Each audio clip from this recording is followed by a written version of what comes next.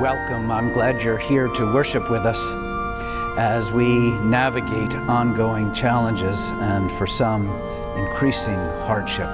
It is especially good that we have set aside this time to pray and for the nourishment of our souls.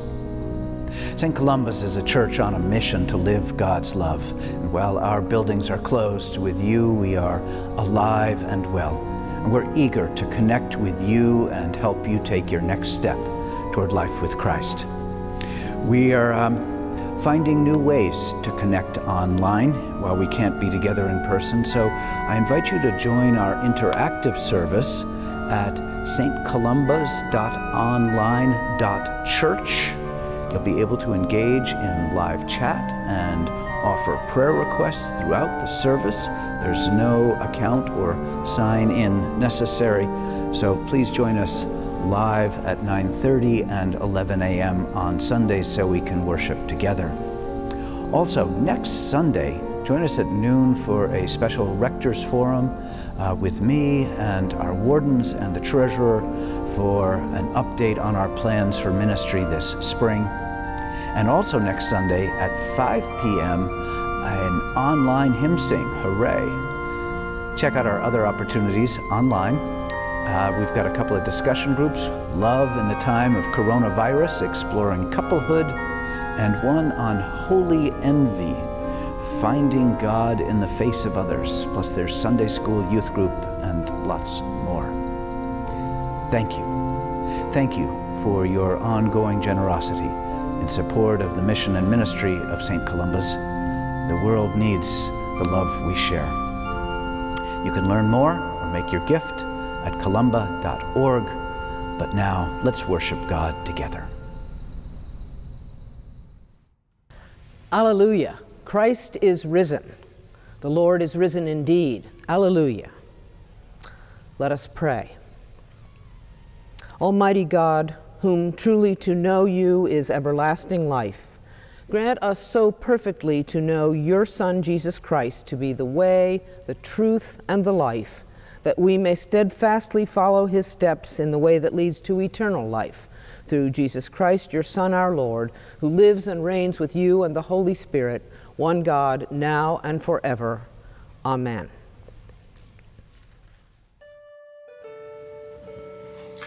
The Holy Gospel of our Savior Jesus Christ, according to John.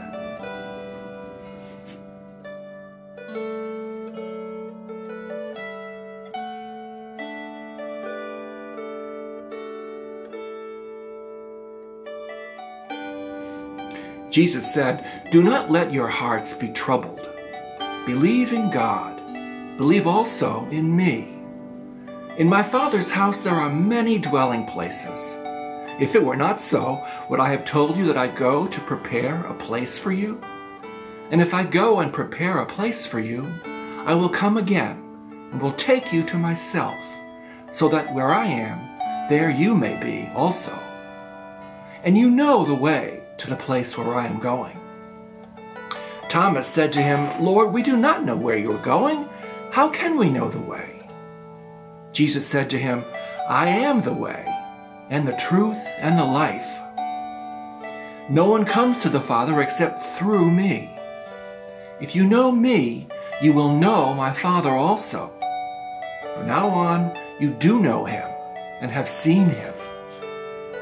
Philip said to him, "Lord, show us the Father, and we will be satisfied."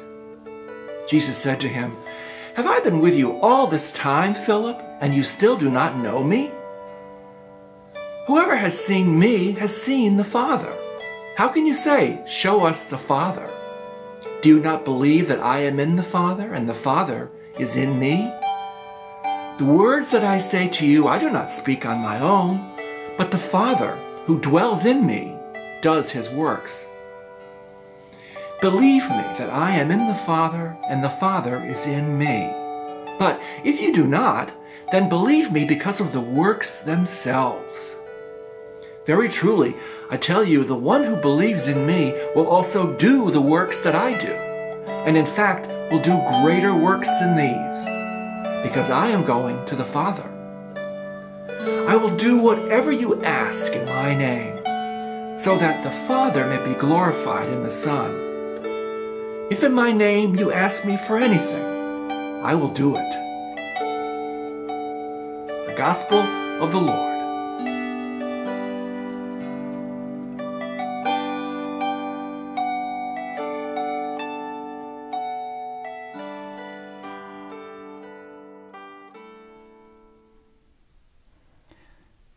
Let us pray.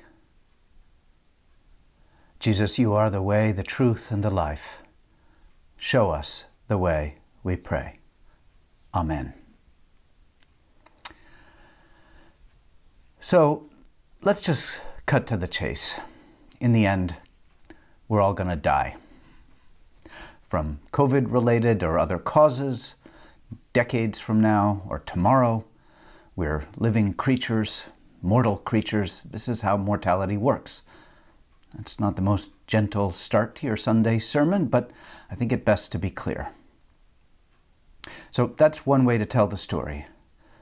Another way to tell the story is, in the end, God. Love eternal. In the end, we receive eternal life with God, and in eternal life with God, we all are reconciled with and love one another. Which way do you tell the story? My hunch is that most of us have come to an accommodation, holding the truth of both stories somehow. I've had quite a few conversations with people wondering which bits of the Christian teaching they really need to embrace. Does it matter if I believe in the resurrection, they might ask? And the short answer is yes, it really does. Because the resurrection opens the way to eternal life. The longer answer involves getting at what we mean by belief, which I'll address shortly. We can get stuck on problematic medieval images with heaven above, hell below, a gate in the clouds, a Eurocentric bearded God. The essential quality is that in the end, God, love, eternal love, not end as in time, but end as in destination, as in home. Essential because this becomes the light toward which we travel. It is the hope that gives light to the path, even in the dark of night. We tend to not think about death, except, of course, for when we do, when our hearts are troubled, when the immediacy of death is before us, like during a global pandemic, or as is the case for the disciples, when Jesus is telling them of his own imminent death. For then they and we are really wanting some reassurance. Where are we going? When and how does this pandemic end? And since Jesus has already given the answer, I'm not spoiling anything by telling you now that the way is the end. The way we live, the way we love, the way and the end, the means and the end are one and the same. This is the essence of Jesus' good news today. We're going to God. We're living now already in the fullness of God. But I've gotten ahead of myself. I meant to begin with today, here, now, and first to name how hard this is. I don't need to belabor it. But with the coronavirus, we're experiencing collective trauma, marked by loss, brought about by no action of our own, a sense that things are out of our hands. This plague is not striking and hurting all communities and individuals equally, but all of us can name the ways that we feel profound loss. I don't know about you, but I find the feeling of loss ebbs and flows. Some days are okay, then out of the blue, the next moment, I feel really sad. And let me pause here to say how crucial it is for our emotional and spiritual well-being to give ourselves space to feel our feelings, And if you're inclined to pray, to bring those feelings with you into God's loving, healing presence. We can and we will move on, but we need to honor our grief and be sad when we're sad. In addition to the loss is the uncertainty, the unknowability of it all. How can we be safe? When will this end? And we're all obligated to make decisions with insufficient information for ourselves, our households, and some of us for groups or organizations or businesses that we lead. We know a lot hangs in the balance with those decisions, and we'd love a map, a timeline. So I want to say that I have really appreciated spending time during the past week or more with the disciples in today's gospel. Because if anything describes their context, it's the feeling of loss and uncertainty. We're joining the disciples in the middle of a really hard conversation with Jesus. You know, he had called them some years back, called them each one by one, "Follow me." And that's what they've been doing or trying to do. But now he's leaving to die. The path they thought they were on, it's disappearing. And during this Last Supper, Jesus washes their feet, says the most important thing is for them to love one another. He's just told them that Judas will betray him, Peter will deny him, the religious authorities will crucify him. So, needless to say, they're wondering how all this is going to turn out. So when Jesus tells them that he's going to prepare a place, a heavenly habitation, a mansion of some sort with many rooms, safe dwellings for one and all, their hearts are full. And they're really eager to get the address and the route. Where is this? How do we get there? I am the way, the truth, and the life. Makes for lovely poetry, inspiring prayer. But as the basis for a plan of action, it feels a bit sketchy.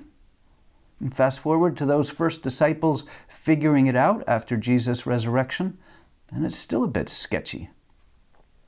Much as they might have liked specifics, 7 habits, 12 steps, 10 commandments, the way of Jesus is comprised of relationships.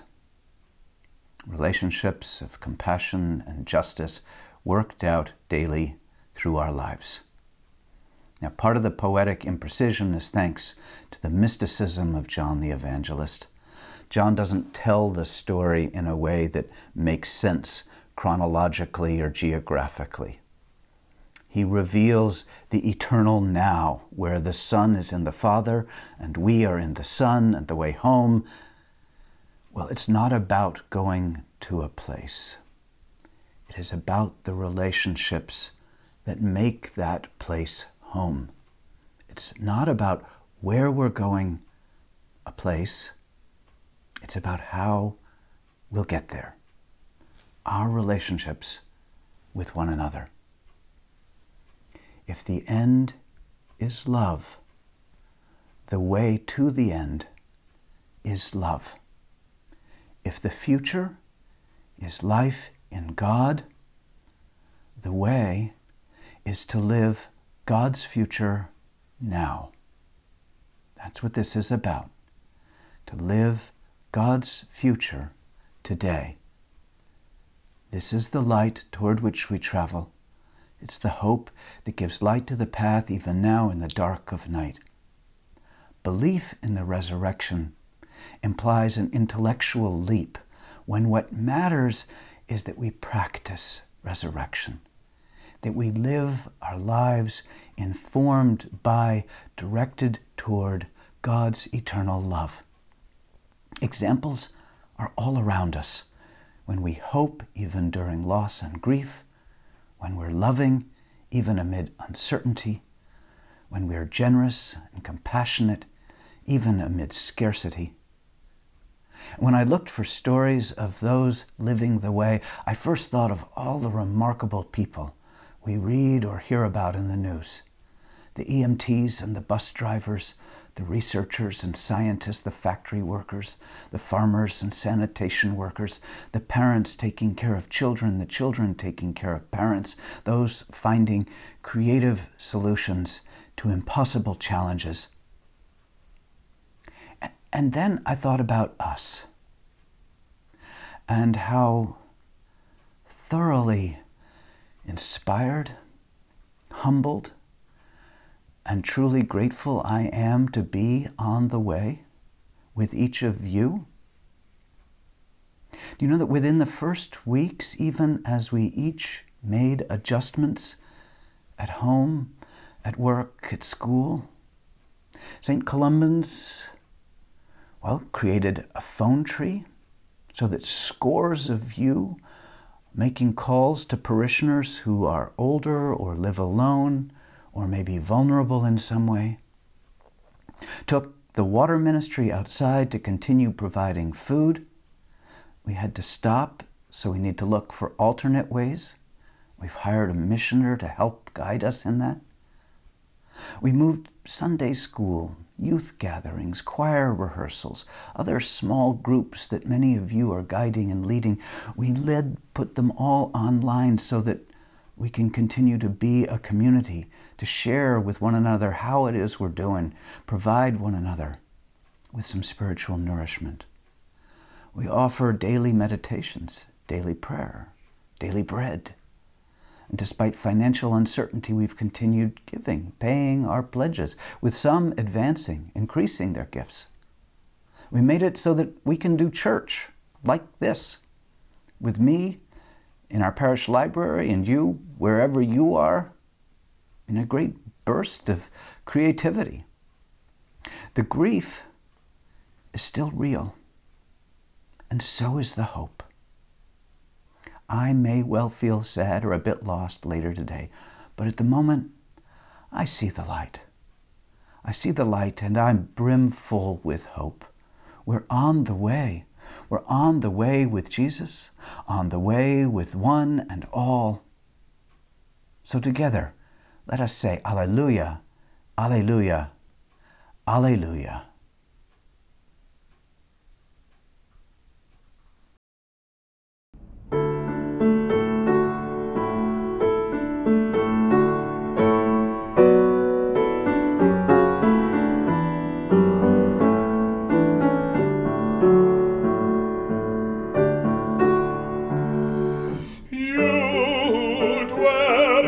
Shelter of the Lord, who abide in this shadow for life.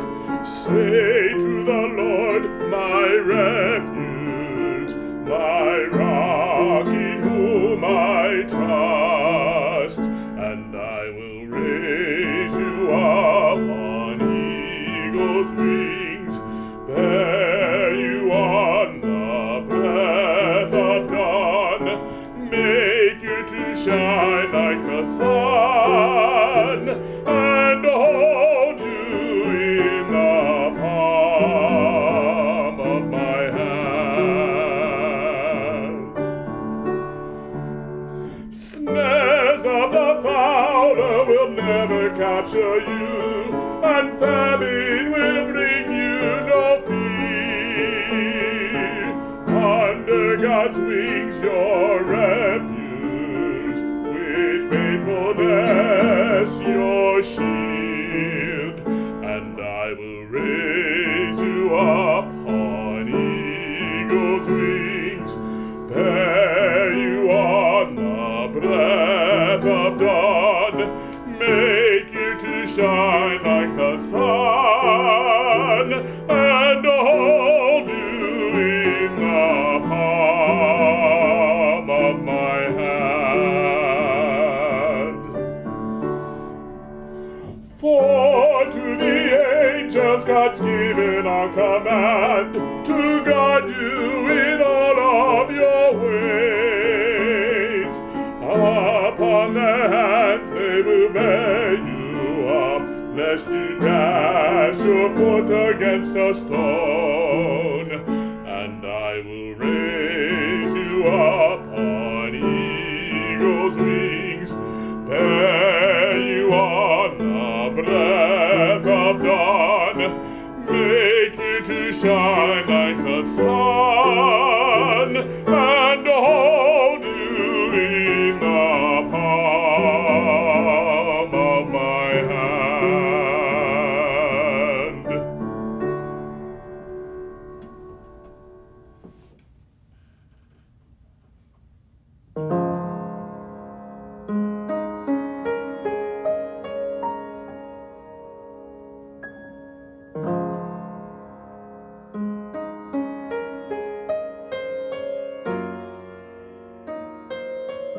Living God, in this Easter season, we walk in the light of your Son's resurrection. Be with us now in this time of grief and uncertainty, as we pray for those who have lost and those who will lose so much in this pandemic. Fill us with hope, compassion, and courage as we offer you these our prayers, saying, Alleluia, Christ is risen. Christ is risen indeed. Alleluia. For your church, dispersed to the four corners of the world, that it may be a people born of your resurrection, holding fast to the ever-present possibility of new life, known to all for its unceasing acts of mercy, and ever possessed by the Spirit, boldly crying out, Alleluia, Christ is risen. Christ is risen indeed. Alleluia. For our President and Congress, for state and local governments, and for the leaders of the world, that all those who hold power over others may be transformed by compassion and justice as they allocate resources and protect the vulnerable. May their lives and actions boldly proclaim, Alleluia, Christ is risen. Christ is risen indeed. Alleluia. For the lonely, for the anxious and the fearful, and those overwhelmed by their daily tasks, for the homeless, the hungry, and for those on the margins, for those who have lost their work, for those trying to work from home and care for others in their household, for those business owners and self-employed who watch as their life work or livelihood dissolves, for those who have had to make hard employment decisions, for those cut off from their loved ones in care facilities and hospitals, in quarantine and isolation. Living God, give us the strength to pray, Alleluia, Christ is risen. Christ is risen indeed, Alleluia. For those who work so that others may receive health care, food, and the necessities of life. For the scientific community, striving to understand and respond to the disease and to communicate its gravity. For the dying and those seeking healing or relief, especially Brian, Colton, Jean, Kathy, Mark, Susan, Mary Agazio, Juanita Burge, Rick Dowd, C.J. Dwinell, Esther Dwinell and her family, Marian Elcano, Willie Graves, Anne Crayley, Lawrence Stamhuis, Catherine McGraw, Lynn Miller, Kathy Morrissey, Samia Nasser, Judy Rack, Robert Reidenauer, Michael Rosenberg, Joe Ruth, Monica Schmidt, Arlette Schoaf, Krishna Singho, Linda Surface, Monica Vega, Claude Villarreal, and those we name now, either silently or aloud. That God's holy presence will surround, comfort, and empower them. For all who have died, especially Juan Acosta, Carol Enright, Natalia Gorbataya, Mary Dana Loring, Elizabeth Schumann, Don Shirk, and those we name now, either silently or aloud. As they have been buried with Christ, may they also be raised to walk in newness of life, proclaiming for all eternity, Alleluia, Christ is risen. Christ is risen indeed. Alleluia. Living God, give us the hope of resurrection. May we find joy in moments small and large, always able to pause and be transformed by the gifts we receive. In this Easter season, we give thanks for the new life you have of your resurrected Son, and for all those who have mothered us, the birth of Olivia Rose Sedgwick, frontline workers, including janitorial workers and those who clean up our messes, the arrival of Cami Cowdill, our new missioner for community engagement, those whose lives reflect a sense of resilience and hope, and those blessings we name now, silently or aloud.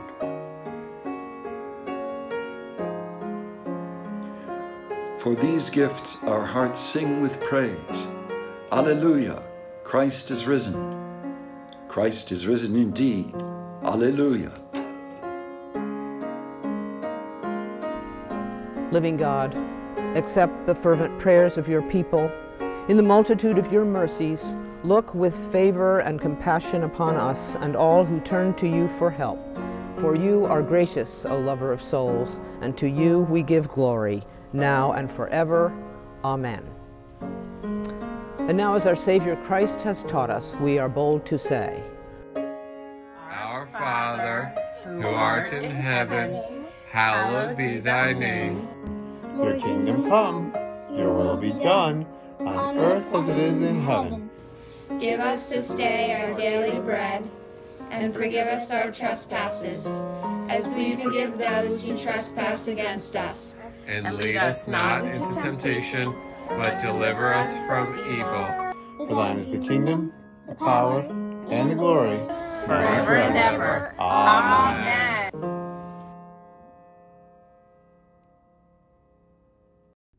life is short, and we do not have too much time to gladden the hearts of those who travel the way with us. So be swift to love and make haste to be kind. And the blessing of the one who made us and loves us and goes before us be upon you this day and always, in the name of the Father, and of the Son, and of the Holy Spirit. Amen. And now let us go forth in peace to love and serve the Lord. Thanks be to God. Alleluia, alleluia.